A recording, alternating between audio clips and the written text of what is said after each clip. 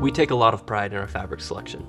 We strive to offer our customers only the highest quality fabrics available in the market. We have a huge array of colors, compositions, patterns, styles. The list goes on.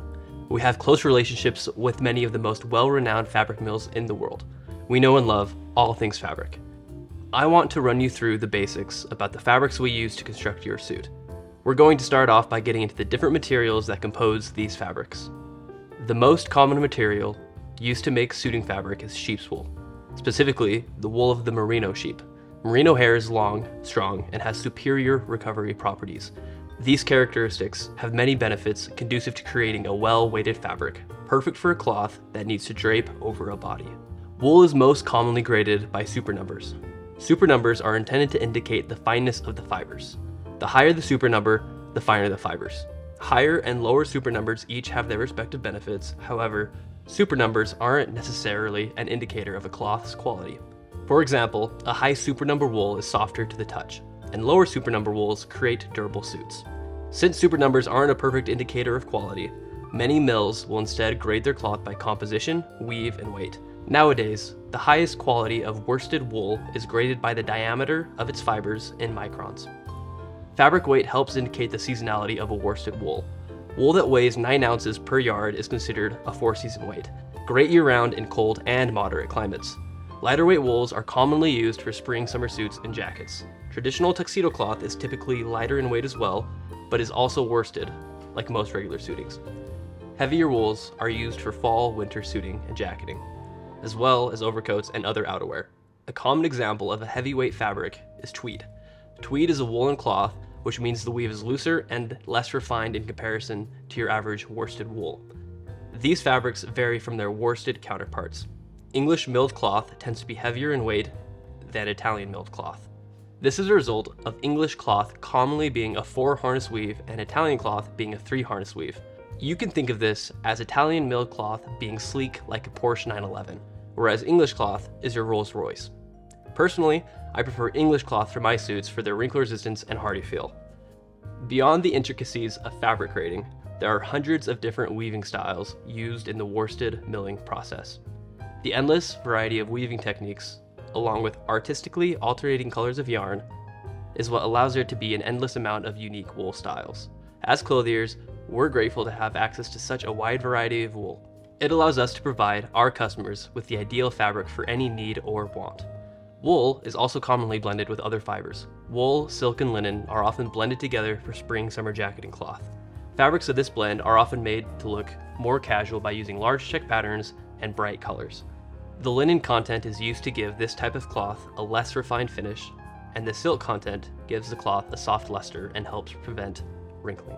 Wool and silk without linen is a less common blend, but is frequently used to recreate the same style of common wool silk linen jacketing in a more refined finish.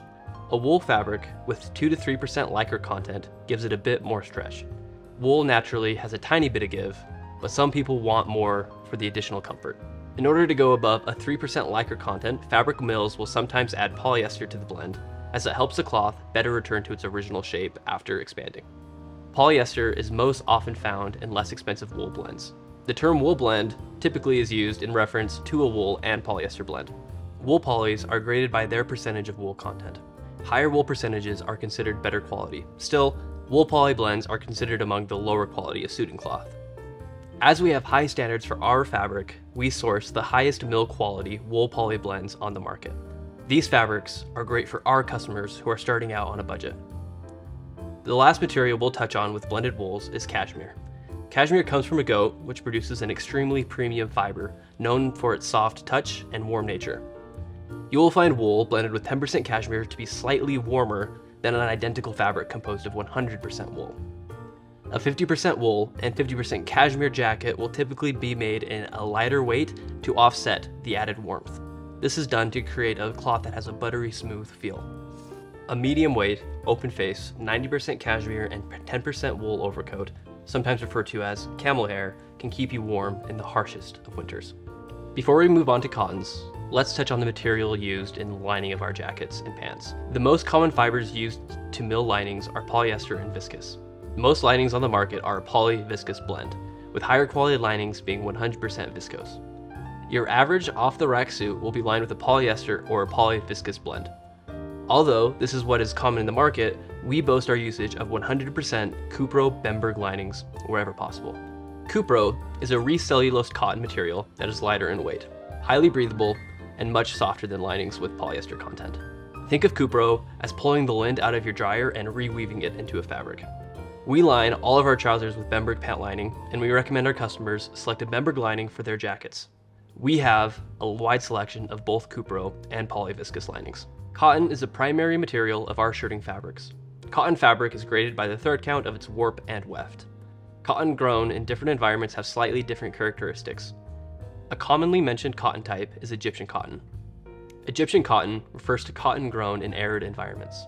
This type of cotton is popular due to its long fiber length.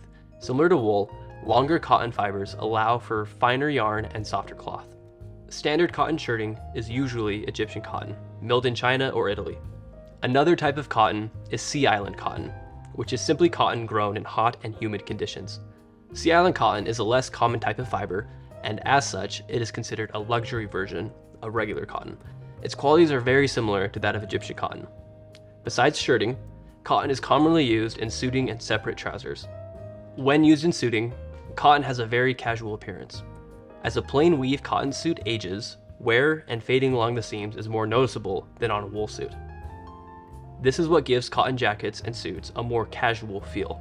For trousers, cotton is the material used to make fabrics like denim, corduroy, plain khaki fabric, chinos, all of which are commonly blended with lycra for added stretch.